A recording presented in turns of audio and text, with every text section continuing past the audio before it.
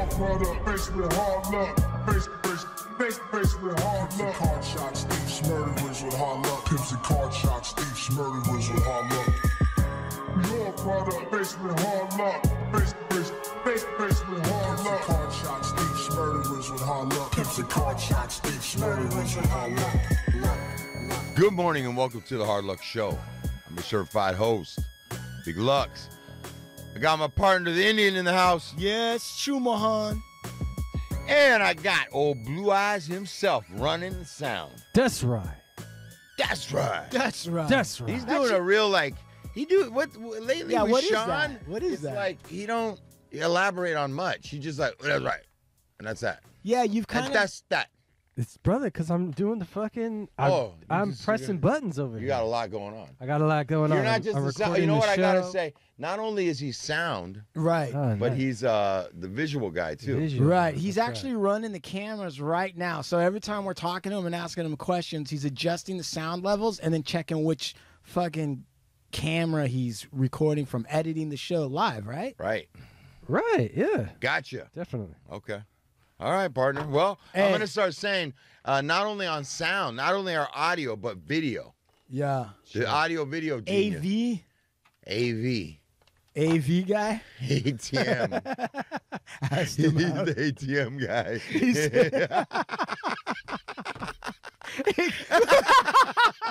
Dude, look how Hey, fast- going ATM on us, bro. It doesn't take long for it to go off the rails, does it?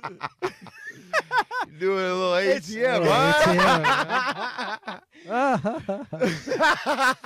When's the last time ATM done, yeah?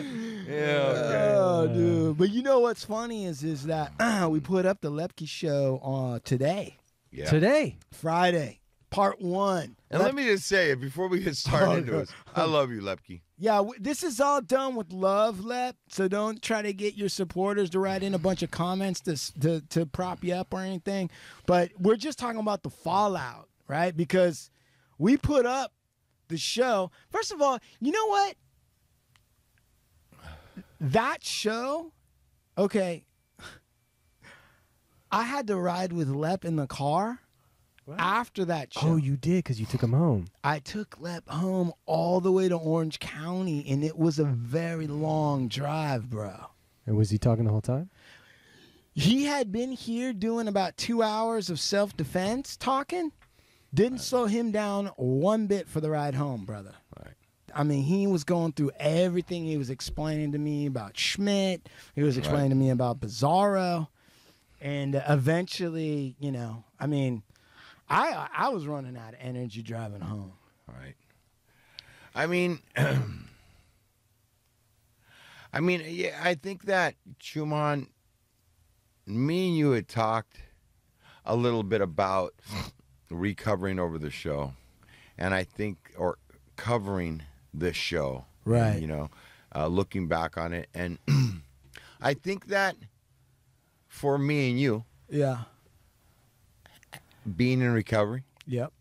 that, you know, there's a part of it that the message of recovery, I don't think the integrity of sobriety or the message of recovery, the chance of that getting miscrewed on our watch. Am I going around the right lane? I don't know. I'm waiting for the rest of the I think that if, you know, I feel like, and I think you do too, that there is a message of recovery, and sometimes it can get lost in different ways. And I think for that, sure. you know, I don't know, man. I felt like with that show, I know that Lepke was having a tough time in it because you could feel like you're getting picked on. You could feel like you don't want to start talking about the past, and maybe there's, you know, the humility in it is hard to find. Or, but my hopes were that in doing this show, that we could hopefully get to the bottom of some feelings and some reasons, and I felt like we weren't able to get there with Lepke. I was noticing definitely that you were a little frustrated with where we were going, like how far we got with Lep. I sensed the frustration from you at some point where it seemed like to you he wasn't answering questions for real. No, yeah, it was very frustrating, and wanting to keep going back to what he's got to tell us, and what's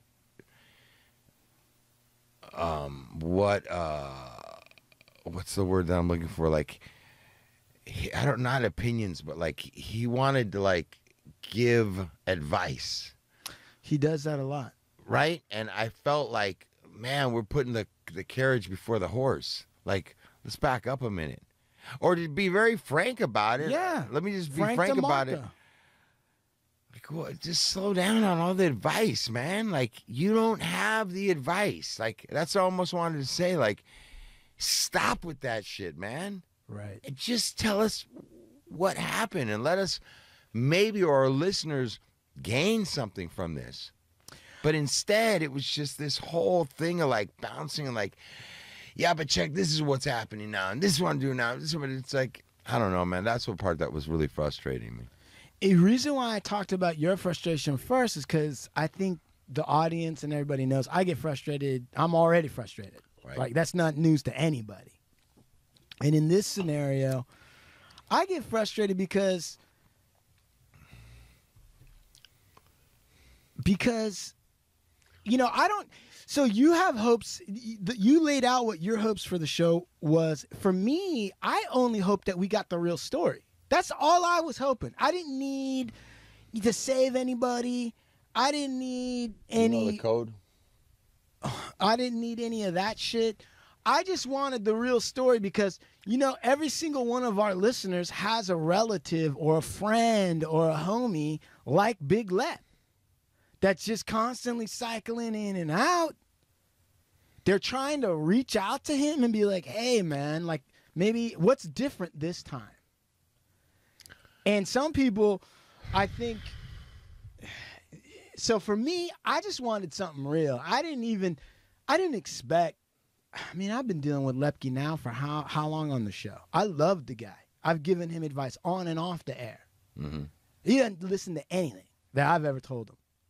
Right? So I don't even expect him to at this point, but I do want a real interaction. And what I sensed on that show from, and dude, Marsola hit me up. Other people hit me up. They were like, that was a frustrating, part one was frustrating for them to listen to. People did anyone talk to you and say that was a frustrating show? Yeah, I had different people getting on, hitting me up, telling me, man, what the fuck? Yeah, real frustrated. Right. And then saying, I could see your frustration. Right. And understand it. And I listened to the show twice. Did you really? Yeah. Why did you listen to it twice? Because I really wanted to get clear that nobody was picking on this guy. You did feel that perhaps maybe it was like a gang up or something. Yeah, I wanted to and I listened to it over twice, and in no way was it like that. I think it's totally unfair. No one will ever go with me on this, but I think it's totally unfair for Lepke at this stage to come in and feel like he's getting picked on when he's gone around and given everybody advice ad nauseum. Don't forget, this ad guy... nauseum. Ad nauseum, right? Don't forget, Lepke, right? Ad nauseum. Ad fucking nauseum. Oh. Right? This guy was going around talking shit about Smitty, Bizarro, throwing their shit out there, talking about how they were eating Mike and Ike's and had hidden unhealthy food under the bed, laughed about that, would hit Smitty with a fucking boobop stick, right? That was all fun and games. And then he goes out with Schmidt. They're both out on a Pookie run, right? He succumbed to Smitty. He was Schmitty's mentor, and eventually Schmitty's the more responsible one than him. Smitty becomes his sponsor. Right. And then he comes in here trying to play the hey guys, come on, man. I'm just trying to blah, blah, blah, blah, blah. That's fucking bullshit. He used to tell us stories. No one really... This is why we need a book of Lep so we could put it in. Remember the stories he talked about where he was running the house and he would put a newly sober guy in a hot box in the garage with no air conditioning and then ask him to share. And then he told us on this show, I don't know what episode it is, he would say, the guy would start to open his mouth and I'd say, you're full of shit, right? But Dick in the cup. Dick in the cup. Yeah. Right. Right? And then at some point, he's helping Bizarro and Smitty collect cans for extra dough. It's crazy, man. I don't know. And then he comes in here and he's like, hey, man, let's not talk about the past. Let's just, I've got it I'm built for this shit. I'm like, what the fuck, bro? Why are Well, you yeah, you hit him when you said, man, you contradict yourself 10 times. And then, so, right? And the thing that drives me nuts about him is that I really do care. Like, at the end of the day... Of course, and so do I. Right. And so do I, man. But, listen, man, I mean, I got to make this one point clear, all right? Go ahead. And I know he's going to hear this. And that is that when you are... I feel...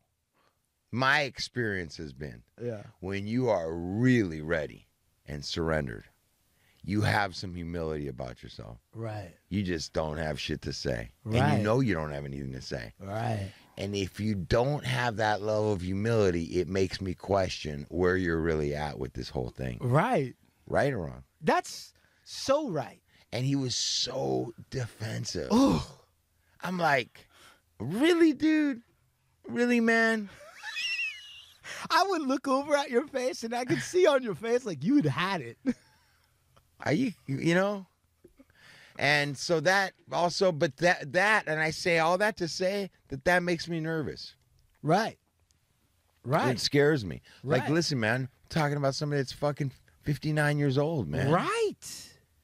Right. Dude ain't 24, and you know what I'm saying? Right. And we're dealing with a youngster that's just being hard-headed. No, you're dealing with an oldster that's being hard-headed. Right. So it definitely drew some concern. Well, there's concern because the kind of stuff that Big Lep is doing, or anybody in his position, let's take him out of it, let's say. But at his age, right? I mean, I was talking to, I can't remember who I was talking to, but I'm like, dude, at that age, doing that kind of stuff, death isn't the worst thing that can happen to you.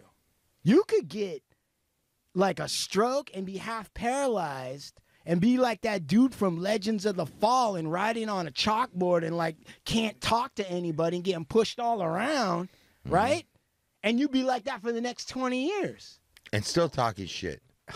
And still not listening. And still not listening. So like, and it's hard. I also have to say that probably for a guy like Lep, it's hard because Lep's body has allowed him to avoid a lot of consequences. Yeah, dude. I mean, guy's been shot 11 times, bro. Right. Right. It'd be hard not to get an invincibility complex. Yeah, dude. And I was trying to... Fucking, yeah, dude. He's been through it all, dude. And he just like bounced up like ready to fucking... bench press 500 pounds and shit. You know what I'm saying? Like pancakes in a bucket of 20 peanut butter. pancakes and fucking bench press 500 pounds. I mean, 10 days out of the hospital. Even that last one he went through, he's still here. You know what I mean? He still got his jacket on. He made his somehow down here. Yeah. But you know what's interesting though? The weirdest part about that whole interaction for me was after the mics were off, old Blue Eyes tried to say something to him. What did I say? Dude, so we go through that whole thing, and then we're packing up, and then, you know how old Blue Eyes is, he's like pulling shit. And then he turns to Big Lep. He's got a soft spot for Big Lep. I do. Ever since LA Originals, when you cried when they sprayed the water on his face. Yeah. I got emotional. He did. No, but I think even before that, I was Big Lep's. He's got a good heart. Right, he's got a good heart. He does. Right, if he doesn't blow it up. Well, anyway, listen. He goes, Big Lep, but you did get a little. What did you tell him? Oh yeah, he got. So to me, he got really defensive and got into a weird mode, a weird energy, when you started talking about his mom. Yeah. Remember when I tried a different What? What'd you say about He's my like, mom? no, fuck that. Remember, like first I went the normal Chumahan route, which is like, you contradicted yourself. That's it. And then I switched gears and was like, let's Mom, talk little about boy. Mom, little boy wounded Lepke. And he was Yeah. like, that's fine. I don't know. It got weird, right? It did. It got real. Yeah. weird. What did you see there, Sean? I mean, I felt like he wasn't ready to go back into that stage of his life. He wasn't ready to uncover anything that may have happened back in those early portions. What do you think that means in Lepke's recovery overall? Like, I think a lot about this because, well, what do you think? I think that if you're not willing to go back to that stage of your life and look at what happened to you and kind of analyze maybe some of the stories that you made up about what happened to you at those what your parents did to you. Mm-hmm. If you're not willing to go back to that, you're probably not willing to uncover like some of the real problems that you have. Sure. What do you think about that, Big Lex? I think there's a machismo about him Yeah. and this puffed up thing that doesn't let him even walk through those gates. When I was here, the strangest part about it was that I really sensed the little boy in him more than ever before.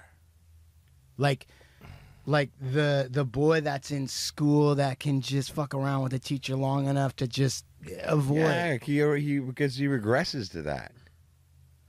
He regresses to that right in front of us. And when I was talking about the wound, I really don't know, right? I just know that every human's wounded. I mean, that's just Right. we're all wounded. What Generic. The fuck? Right. But I'm trying to figure out with him, like, what is it? And I've started to realize that with a lot of folks, when their dad isn't there, it's easy for them to say their dad isn't there. I mean, that's just kind of like not that hard to figure out. Yeah, you're dismissing a lot with that when you do that, though, right? Yeah, because It's an easy way to dismiss it. Right. But the mom that is there, good or bad, not saying anything, right? You know, for Big Lep, as I've gotten to understand and know his story a little bit, I've wondered for him what his mom really represents to him overall. She's a great woman. She got recovery. And you would think on some level that would mean that, okay, then for her son who admires her and respects her, he would. But he's not. You know, and what do you make? What does one make of that when you break that down? What does one make of that? Is it? Oh, your head moved. No, I'm listening. No, I'm waiting for you. You might have the answer here. I don't know. I don't know. No. I mean, I don't have the answer. I don't know. Sean? Don't look at me. Yeah, we're looking at you. I'm also thinking back to, like, what happens when you get shot on 2 different occasions 5 times? I mean, most normal people, they get like PTSD. I would think a lot of PTSD. Yeah. And I have a feeling that Lepke's also, like, I know he touched on it a little bit, but that's traumatic shit, bro. I mean, people get shot one time or shot at and have PTSD. You got soldiers that have been in firefights and haven't gotten shot and they got PTSD. Can't get fucking shot 11 times, bro, on 2 different occasions. Yes, but what does PTSD in soldiers look like to the soldiers versus... So you're right, it's a traumatic experience, but Lepke's stories don't seem to necessarily contain, or he hasn't told us, let's put it that way, the same kind of things. So when we talk to Danny Zero Dark 30, and he talks about his buddies, and he talks about what that PTSD looks like. It's self-destructive, and they're locked up. But Danny might also be able to tell you about his childhood. Lepke's telling us his story, but he's telling it from one angle. I mean, that's true, bro. Tells it very... Every single time. Yeah. That's you know? right. I mean, I don't know, man. I don't know who's built... When you're about to meet God, and you think you're dying, I don't know, dude. Like, I don't know who's that big of a man. You know what I'm saying? Like that shit, you know, you come out of the other end of that, man. And I don't know. I think that. But his story sounded okay. You're right, but the story that he tells sounds real realistic to me too, because he says, "I swore off crack.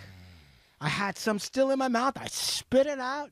I was done." And I've heard that, and that made sense to me. And he said he got on the bus, and before you knew it, he was down there scoring sympathy crack because he survived getting shot. And that's a real addict. And there's absolutely, there's a lot of that. But I guess, you know, I don't know. I think this is so. And the other thing I want to say is that even how about prior to getting shot, I believe that if you use you know, they say some are sicker than others. Right. When you use the way Lepke uses and go to the places that he goes to, yeah, there's something going on, bro. That much I know. Yes. What do you mean by that? There's something going on. Like there's a whole fucking bunch of shit that's not being even looked at or talked about. Are you saying that like you can be a regular addict and not go to those depths? Yes. I'm saying not all people go to those depths. And I think that the deeper the problem, the more severe it looks like on the outside. If you were to take the model that addiction is self-medicating, then if you are going to those depths, you're using extreme medication. You're obliterating. It's like the blackout drinker. It just doesn't want to be here. But it doesn't want to die. Well, or they don't care. You know? Man, I think about that. I have somebody real close to me that fucking is almost dying of fucking alcohol poisoning all the time. Just obliterating themselves. I have friends that drink and they drink a little bit too much. I have friends that drink and maybe they shouldn't drive. I got friends that, you know, they tied one on. I got friends that are able to tie one on 5 nights a week and get up and handle business. So they say. But there's a couple that drink to blackout. Right. As soon as they start drinking, they want to just be black. They just want to be obliterated. No consciousness. Right. Because conscious is too painful. Painful. That's right. So if you put it into drugs, there's some people that are just fucking jamming the needle, smoking the pipes and everything. I mean, I've grown up watching that. I've participated in some fucking use like that. Yeah. But I think that there's, and I know that I was trying to obliterate some things that were going on in my life, or things I didn't want to talk about, or events that happened when I was young, or feelings that I just couldn't look at, you know, unwilling. And I feel like, you know, there's got to be some stuff like that for Lepke, man. Well, that's, I think, where I was trying to see if something would come up when I talked about the little boy inside of him, which he doesn't want to acknowledge. He does not want to acknowledge that he's still a little boy. He really doesn't. I mean, he was resisting that, and he was resisting acknowledging that there were still some wounds there. And when you think about the pattern that Lepke's living now, right, where you ask yourself, you know, where is he at as a father? And we've confronted him directly on the show, right? It seems to just kind of go by him. And then you ask him, maybe the father thing isn't the issue for him, but maybe, right, maybe he's always had to keep himself down to prop someone else up. You know what? And I can't get on him about the father thing anymore, and it ain't right to, because I'm one of those guys that it is the father thing. Mm-hmm. Like, that's the shit that makes me feel like the biggest piece of shit. But that's not everybody. Right. Not everybody, that's not their thing that's going to get them. The first thing I go to is I start thinking about my kids and what kind of father I am. I got to get right for my kids. Like, I got to, this isn't okay for me. Not everybody's built like that. Right. You know, there's people that can be away from their kids. They don't know their kids. They send money or they don't, and they've got cousins. Like, I could never do that. I have to be with mine. I don't care how or what. Those are my kids, man. They're my blood, you know? Yeah. Not everybody's the same way. So I can't expect another man to feel whatever ways. But you know, man, I love the guy, bro. Yeah. And he does have a big heart. He does. But I also want to say, like, it's the Lepke show, bro. And with the Lepke show, there is no room for anyone else. I mean, that's true. But I can't get too hard on that because I have a little bit of that in me, right? On the show, motherfucker, yeah. But in real life, you fucking handle it. I mean, you know, I'm saying, like, I'm talking about borderline, like, I'm talking about, like, it's the Lepke show. No, I realize that. Wherever he's at. It's him, dude. Yeah, at a meeting, at the house, in the car ride home. It's Lepke, bro. Yeah. And, you know, and I know he does have a big heart, and he does care about people. But it's the Lepke show, bro.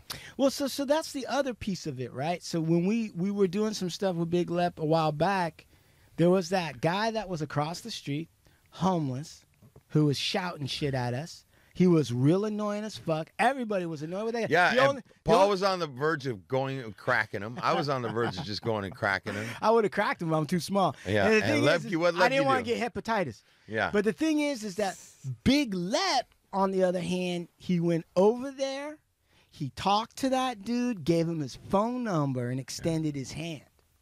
And it transformed that situation. And Lepke has that power. He does. Absolutely. And that's what drives me so nuts about him. Yeah. I'm like, there's a lot of people out there that will really benefit from a healthy Lepke. We saw this. We did. I mean, this is what Esteban talks about. Right. It's so fucking frustrating with this guy. Right. Like, he doesn't know the charisma that he carries. When he walks in, I mean, nobody fucking, you know how many people call me about Lepke? You know how many people call Esteban about Lepke? Well, look at the... How's Lepke? He's doing, how's Lepke? I mean, it doesn't stop. Right. Lepke can do no wrong in a way, you know what I'm saying? Right. But if he could turn that around, if he could just love himself, bro, a little bit. I mean, think about if you were Lepke's son. To have a guy like that as your dad. And when he's good, man, you're just like, you probably want to be around him all the time. That's my dad. But he can't, you know what I'm saying? Because his dad can't get out of his own way. You know, sad if you think about it. I mean, my dad was in some ways not exactly like that, but he was like that. He was a big guy with a lot of charisma who was drinking and eating himself to death despite all evidence that he shouldn't be doing that and that he would even be more successful if he didn't. I was watching him die right in front of me. Some powerlessness as a kid that is fucking murder on your soul. When you finally accept, like, oh, this dude is going to die. And I was a good son, bad son, hard ass, spoke to him nice, pretended to be weak, pretended to be strong, all that shit, right? Yeah. Right? Yeah. And none of that impacted him. And at the end of it, you come away as a son, for me, I'm just speaking for me, you come away from it with a question in your heart, which is, I guess I'm not special enough to my dad to make a difference. It fucking hurts. That hurts. Yeah. I'm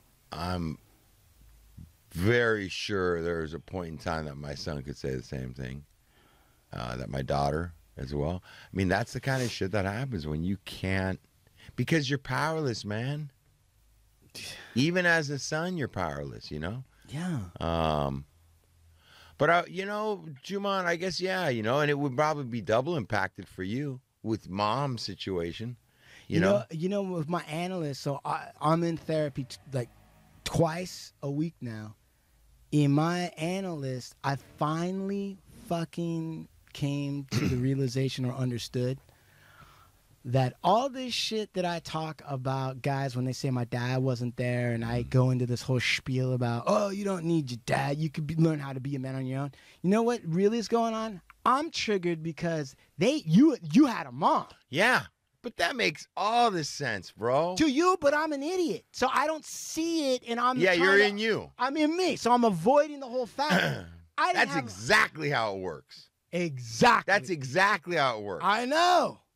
That's why I'm in therapy, because obviously I can't be giving myself therapy. No, that's exactly how it works, bro. If you could start applying that to all sorts of shit, Oh, come on. it's exactly how shit That's a works. And it's all lifelong- underneath your nose, and you don't even know it. Of course. Of course. I can see everything else. I can't see me. Exactly, bro. Right. So that's twice a week. My wife is like, look, man, you're snapping more nowadays. I'm like, well, I got to get into it then. Well, you know what, Juman? You didn't have the level of frustration when I was first New Chumahan and New Chumahan was working with Chuman as you do when me and you got reacquainted again. What do you mean by that? That's interesting. There's a cockiness, like not a cockiness. You always had a cockiness. Did I? Yeah. You always kind of, yeah. But you were always kind of smug and, but no, there was a frustration in you. There's a frustration in you.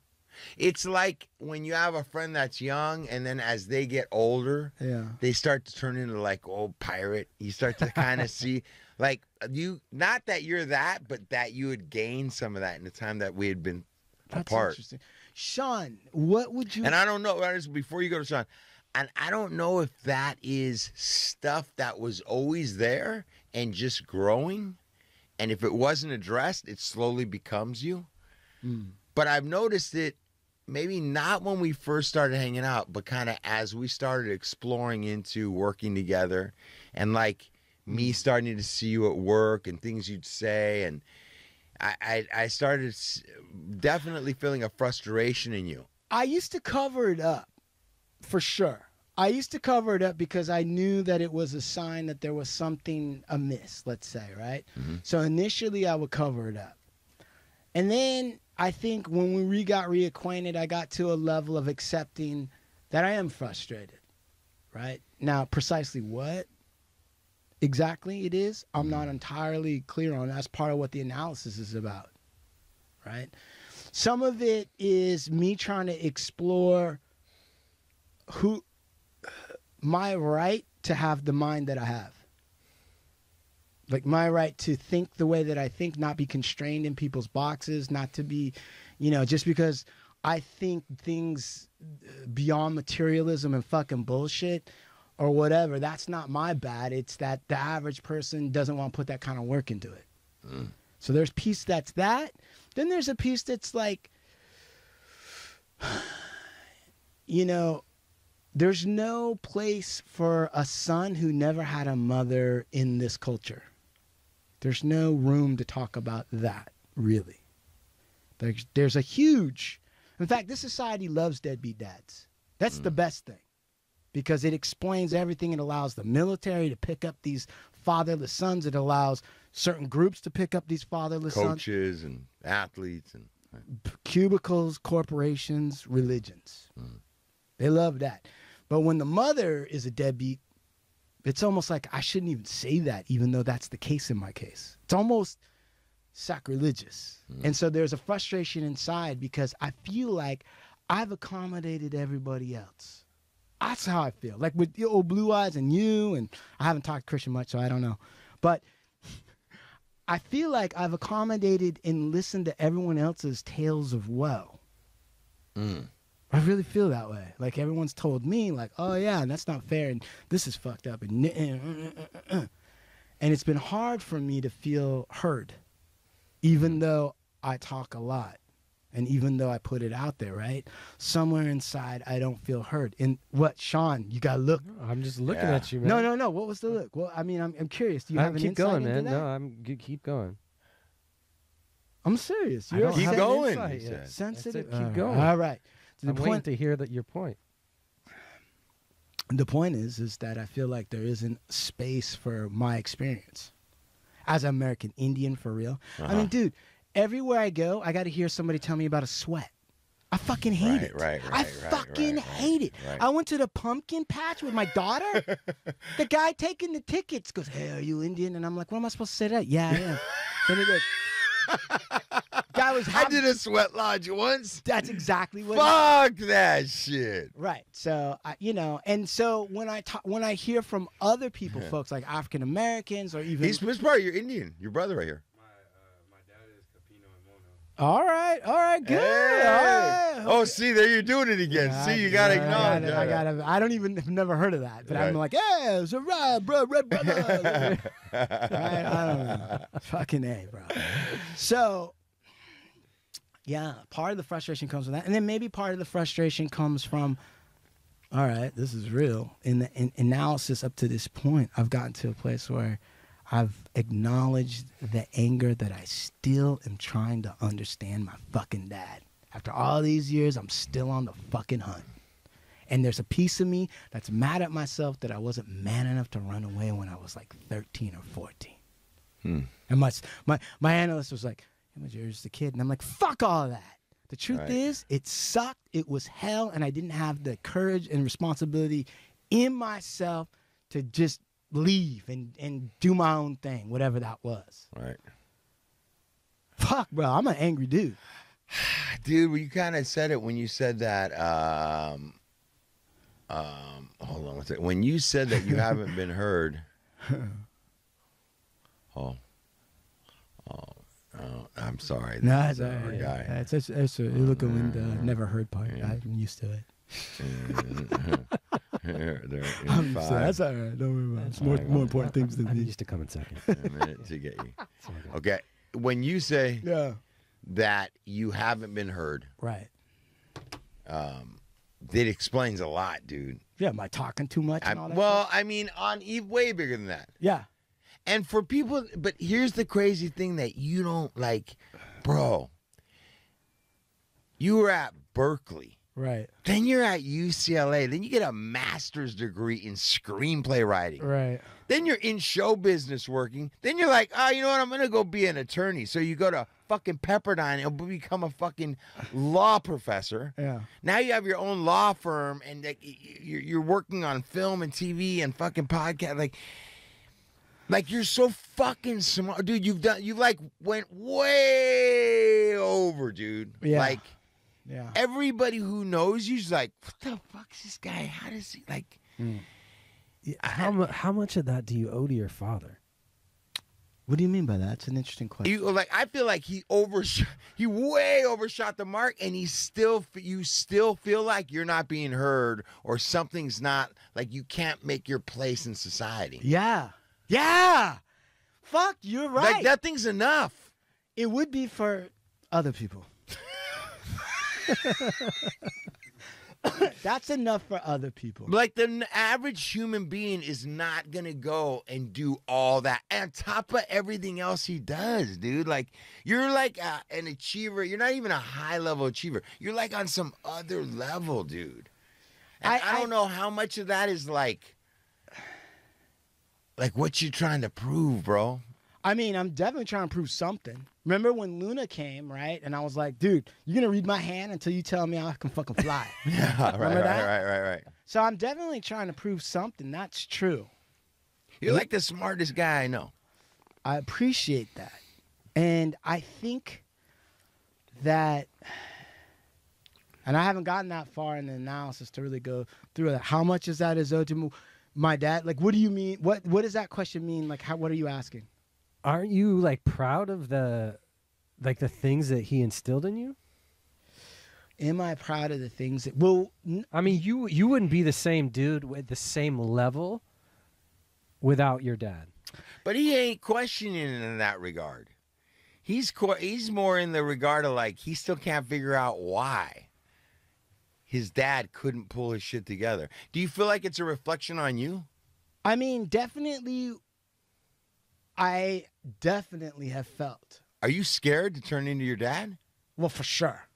I mean, why do you think I don't drink and I control my weight? Well, that might also be the whole reason why you're accomplishing at high levels everything that he probably could have but couldn't. Well, that's definitely true. That is definitely true. I don't know if I'm doing it exactly for that reason, but I definitely see myself accomplishing, realizing my potential instead of resting on my laurels. What your dad did. Right. My dad had a natural intelligence and a natural charm, and he just kind of coasted on that. Right. And I'm investigating what actually caused him to self-destruct. Right? Like, What caused it? I mean, my dad used to suck his fingers his entire life. You know, I remember you told that. You know what, man? I'm gonna. I know that we gotta wrap up. You know, there's something I want you to think about. Go ahead. Friend to friend. Yeah. And I didn't. And I'm not trying to tell you I came to this place and one day when you get older you will. I'm not saying that. All right. But I am telling you that somewhere around like 50, I started really, really, really understanding that I wasn't my dad, bro. Right. That I carried his blood, and yes, he was my father. And for so many years, I believed that I was like a part of my dad in that way. Yeah. But as I kind of came around 50, I started to let go of that idea and get clear that I'm not my dad, man. There's no way I could be my dad. His experiences and my experience were totally different. I am not him. He might have made me, and I might have some attributes, but I'm a different human being, man. Just like he was his own human being. I want you to think about that, man. I will. And I will also say this. Part of what I do, too, is an exploration of what really am I capable of. Part of my frustration with my youth is that my dad and my family were not as supportive academically as I've seen other parents. I've had people who worked for me whose Asian parents like did everything they could to give their kid the advantage to get through law school. My family was not like that. My dad wanted me to graduate and get good grades as a reflection of him. Right. He wasn't ready to help you out to do it. Right. And he wasn't a guy that loved knowledge for knowledge's sake. I do. I've come to accept that in myself. That's not a trick. That to me, genuinely, when I'm learning things, I am fulfilled. So part of when we're talking about like, what is it, right? Part of it is also an exploration into what is my capacity? I don't know what it is. Yeah. I hear you on that. You know? Be careful, bro. Of what? That because you didn't have the support and somebody else did, Yeah. that don't get down on them for it, man. Down on who? The other people for having the support of their family and not doing nothing. I'm not down on those people. I'm more looking at, since I didn't, right? I'm going to create a life and a way of thinking. I'm not going to hold myself back because other people feel uncomfortable by what I do. That's the other piece I'm trying to embrace. I have a natural tendency to people please. That's a natural tendency in me. Damn. And it's holding me back. Damn. People please? Yeah. I thought your whole problem was you don't people please. No. On the show, I don't people please. Uh-huh. Which but is in real life. Which is one of the reasons. But in real life, bro, you should see me do the political shit. Yeah, you were robbed. Hey, I will end it with this. You were robbed of some shit as a child. But I will say this, bro. Yeah. I always tell, I tell close friends of mine, you know, me and Chuman, I say one of the reasons that me and Chuman get along so well, is Chuman had a hard fucking life, man. He didn't have it easy. And I tell people that are close to me, I'm like, he didn't have a mom there. He was raised by his dad on a reservation. His dad was fucking a hard motherfucking dude on him. Yeah. And I had some hard times when I was young, and it's where I feel like me and you meet in the middle. I agree with on that. a lot of things. You I know agree what I'm with saying? that, yeah. But I'm glad you're seeking some help there. And Yeah. what do you call it? Analysis. Analysis. Not therapy. Yeah. Analysis. Therapy is for learning how to cope with a problem without really dealing with it. Analysis is looking directly at it. I'm liking that you're handling some analysis. Yeah, twice a week. Twice a week. Very good. All right, guys. All right. We're out of here. We're out of here. OG Snoop in the house. Christian. All right, we're out of here.